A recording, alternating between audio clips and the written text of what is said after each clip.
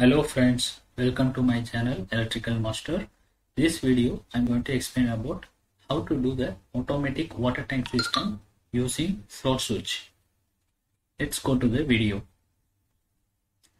Before going to the video, we need to understand what is float switch, how it is functioning. See this picture, this is the float switch. Normally this float switch come up with 3 wire terminals. Red wire used for the normal close contact and blue wire terminal used for normal open contact and black wire terminal used for the common supply. See, this is the pin diagram of float switch. When we are giving the supply to the common, when the switch in closed condition, you will receive output in the NO. This is the closing condition of the float switch. Whenever the switch is in closed condition, see this float in the horizontal position. So float position will be in horizontal. This is the water tank. When the water tanks are having full limit of water, then float will be move upward and it will settle in the horizontal position. At that time, this float switch will be closed. So you will receive the output whatever you are giving the common terminal, you can receive from the NO side.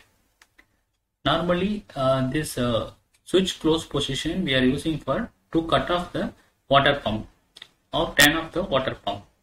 Similarly, when water level get reduced, you can see here this is the full water. Gradually water level is getting reduced. This float will be moved downward. When it is come to the complete vertical position, see, this is the vertical position of the float switch. When it come up to the vertical position, this float will be open. See, this is the switch will be now open. At that time, this whatever the common supply we are giving here, you can receive from the NC terminal. Normally, the switch open position we are using to turn on the water pump. Now you will understand how the float switch is working. Switch closing condition and opening condition. Closing condition means float will be in horizontal position. Closing condition means float will be open condition means float will be in a vertical conditions, vertical position. Okay.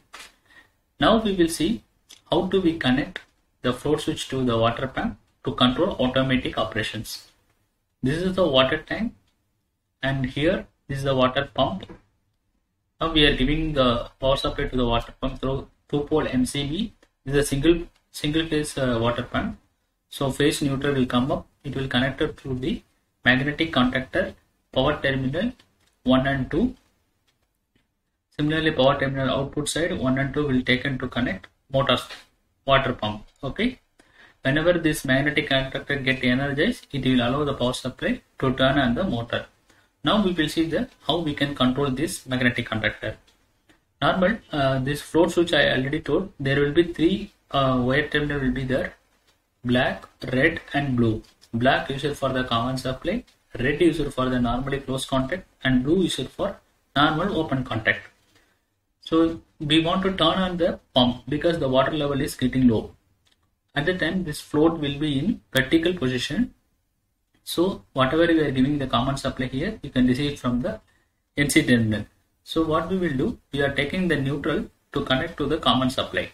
When the switch will be in the open position, at the time this common will close to the normally close contact. Then the same neutral will be received from the normally close contact. It will be connected to the A2 terminal of the magnetic contactor. And A1 will be connected from directly taken one loop wire from power supply to connected in the A1. So now the magnetic contactor get energized and it will transfer the power from main supply to the water pump. So water pump will be on. Clear? Similarly, when the water will be getting increased, see here, gradually it is getting increased, that float will be move upward. When it's a complete full level of the water tank, this float will be in become horizontal position. At the horizontal position, float will be closed. So when the float will be closed means whatever the common supply we are giving here, it will be connected to the inward side. So NC become open. So the NC whatever we are connecting, it will become open. So it will no power available. So A2 will not receive no more neutral. So what will happen? This magnetic contactor will be de-energized. So it will cut off the power from main MCB to the water pump, so water pump will be off. Similarly, when the water getting reduced, again the water pump will be turned on. So automatic controlling system. Here you can see I am taking this float switch common supply will be the neutral. The reason is normally this float switch come up with the complete leakage current protection, even though for safety purpose we need to ensure that it will not leakage any current to the water. That's why I am taking the neutral connection to the common. So neutral, there will be no current flow. So that's why it only used for to control the magnetic contactor to turn on and turn off. The phase supply directly we are feeding through the magnetic contactor to the water pump. Only safety purpose I change this wiring connection. I hope now you will understand the concept how we can do the automatic water pump system for our home. If you really like this video, give a thumbs up and share this video to your friends. And thank you so much for watching this video, and don't forget to subscribe my YouTube channel. Thank you.